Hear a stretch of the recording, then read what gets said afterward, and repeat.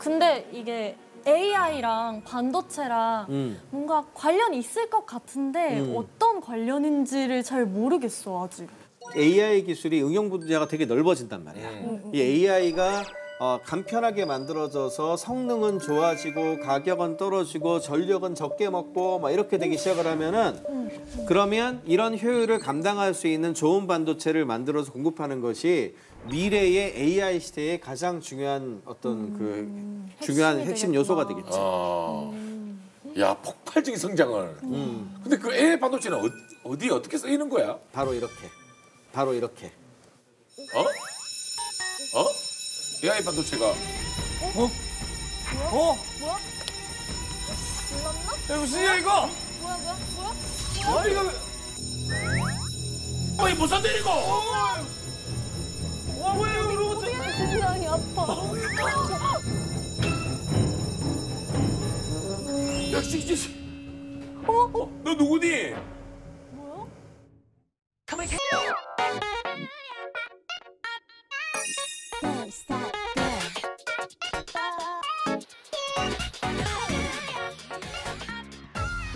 뭐야? 뭐야? 오, 여기까지 왔어. 우와, 대박이다. 앉아.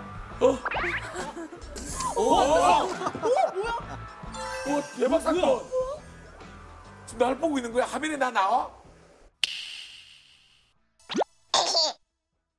자, 이거 보면은 얘가 지금 이렇게 눈도 있고, 다만 보면 카메라도 있고, 그 다음에 여기 있는 관절들이 이렇게 움직이잖아. 그렇지. 그럼 아까 전에 시스템 반도체가 할 수 있는 게 우리 뇌라고 생각을 하면 뭔가를 파악하고 인식하고 얘네들의 관절을 막 명령을 조절하고 그럴 거 아니야. 그럼 이 안에 어마어마하게 많은 AI와 관련된 반도체들이 들어가겠지. 와. 이야. 이게 재난 현장 같은 데에서 들어가가지고 쫙 스캔을 하고 지금 호동이를 위협인물로 보고 있는지 잘 모르겠는데 이 사람이 불을 낸 것 같습니다 라고 신고 영상을 지금 찍어가지고 신고상을 찍었어. 그럼 이걸 어디로 바로 전송하는 거야? 전송을 할 수도 있고 소방서가 됐다. 그럴 수도 있겠지. 그러니까 이 역할을 어떻게 조느냐에 따라 다른데 가만 생각해 보면은 우리는 로봇이다라고 그냥 생각할지는 모르지만 이 안에 있는 여러 가지 AI 반도체나 이 수많은 반도체들이 그 역할을 해주고 있는 거지. 어떻게 보면 이 로봇이 기술의 진화로 인해서 사람 생명도 그렇지. 살려낼 수 있고 구할 수 있는.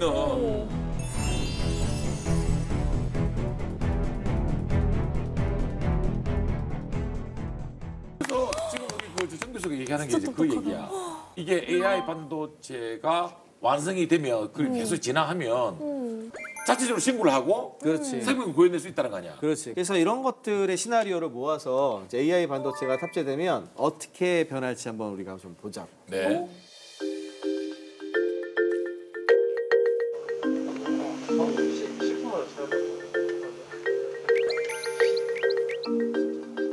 에트리에서 개발한 그 AB9, 저희는 이제 아티피셜 브레인 9이라고 부르고 있는데 국내 최초의 AI 반도체이고요.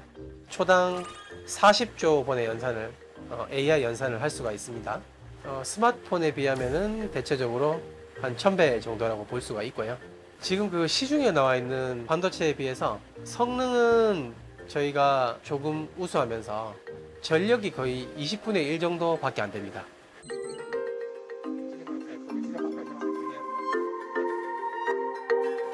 근데 이제 이 AB9 반도체를 하나 쓸 때 그렇게 되는 거고요. 예, 개수를 뭐 2개에서 개수를 느리게 되면은 대체적으로 뭐 1.6배, 1.7배 이렇게 더 프레임 레이트를 증가시킬 수도 있어요. 사람 빠르게. 그렇죠. 사람보다 더 빠르게 진행할 수 있는. 일단 무엇보다 속도 차이가 엄청 크네. 지금 이미 이제 소프트웨어하고 인프라 기술들은 많이 돼 있거든. 이거를 하드웨어 쪽에서 반도체로 얼마나 잘 커버하느냐가 앞으로 한 4, 5년 정도의 굉장히 중요한 시기가 될 것 같아. 이거 거기서 제 컴파일 하지 말고.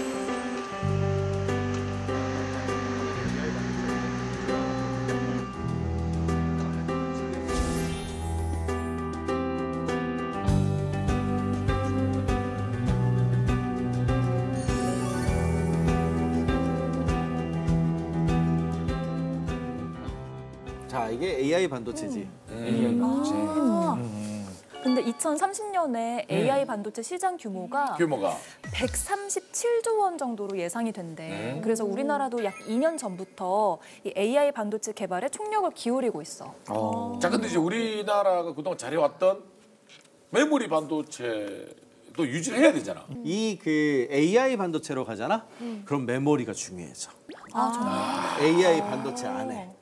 그래서 AI 분야가 앞으로 가장 중요한 반도체 분야의 시장 패권을 결정하는데 어마어마하게 중요할 거라 생각을 하고 있고 세계적인 반도체 전문 기업들은 뭐 말할 것도 없고 뭐 구글이라든지 지금 말한 구글이라든지 애플이라든지 최근에는 테슬라 자동차 이런 데까지 대규모 투자 계획을 앞다퉈 얘기를 하고 있어. 그러니까 앞으로 한 10년, 20년 동안 가장 중요한 왕좌의 자리가 진짜 바뀔지도 몰라. 그러니까 이런 기회를 넉넉히 있으면 절대 안 되겠지.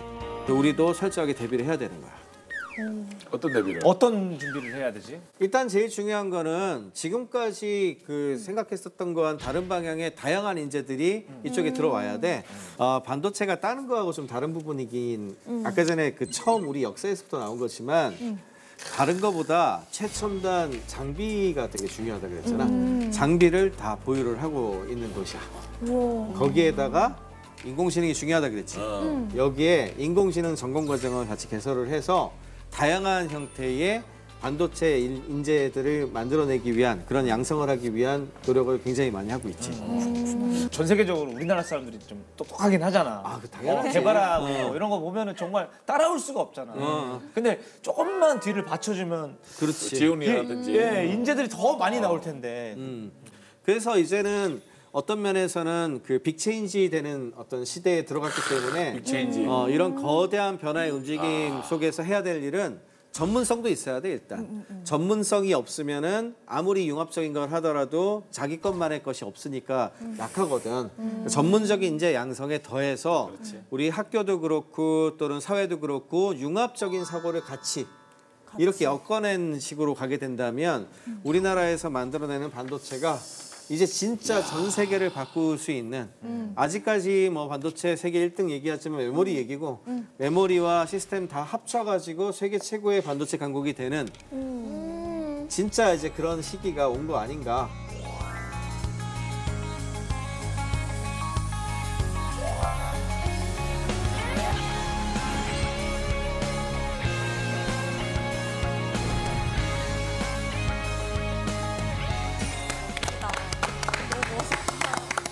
가슴이 뜨거워지는 어떤 뭔가 자긍심도 생기는 그런 어떤 귀한 시간이었습니다.